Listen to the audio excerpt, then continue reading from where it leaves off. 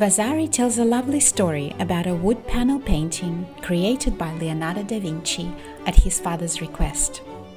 Sir Piero da Vinci was carrying out a benevolent deed for a local peasant with whom he was friendly and who often helped him with hunting and fishing. One day, the peasant brought Sir Piero a round piece of fig tree wood and asked if it could be taken to Florence to be painted. This is how Vasari's story begins. Quote, "It is said that when Sir Piero da Vinci was at his country villa, he was sought out at home by one of his peasants, who had with his own hand made a small round shield from the wood of a fig tree on the farm which he had cut down, and who wanted Sir Piero to have it painted in Florence. He was delighted to do this, since the peasant was very experienced in catching birds and fish, and Sir Piero made great use of him in these activities." Unquote. Sir Piero decided to take the shield to Florence and ask his son to decorate it. We don't know with certainty which of Vasari's anecdotes are based in truth and which are gossip or a figment of his fruitful imagination. But irrespective of its veracity, this story gives us an insight into people's attitudes to art at the time. And not only art, but craft too. After all, the peasant carved the wood himself, and his desire to turn it into an art object reflects ordinary people's affinities with the process of creation. Vasari highlights the crudeness and unrefined handmade quality of the object in his description of how Leonardo had to straighten it over a fire because it was so crooked, smoothing it out and prepping it with gesso. Sir Piero didn't really provide any specifics to Leonardo or tell him who the commission was for. He just asked his son to paint something upon it. So Leonardo had full freedom to create whatever his heart desired. It turns out his heart desired something a little scary. The story unravels into a Leonardesque whimsy with a touch of horror. Using the shield as a clever and inventive artifice, Leonardo painted upon it the terrifying head of Medusa, referring to the myth of Perseus, who killed one of the Gorgon sisters by using Athena's mirrored shield. The work thus became a reflection of Medusa's head, allowing us, the viewers, to avoid being turned to stone by her powerful gaze.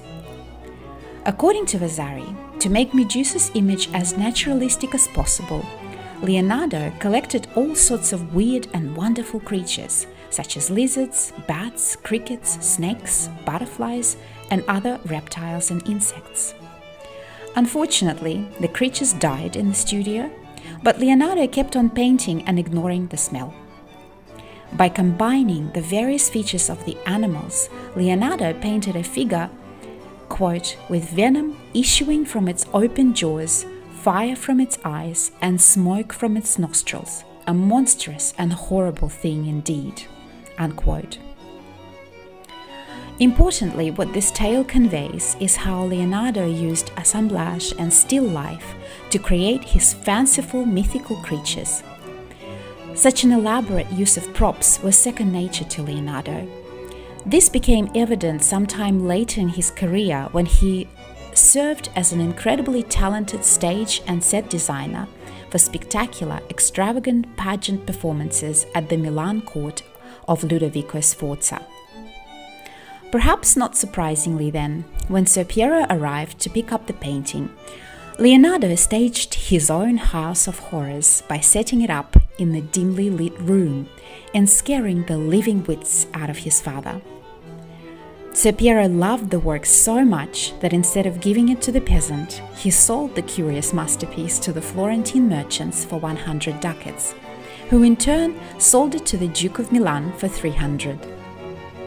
He then purchased a similar wooden disc with a heart pierced by a dart and gave it back to the unwitting peasant, who remained forever grateful.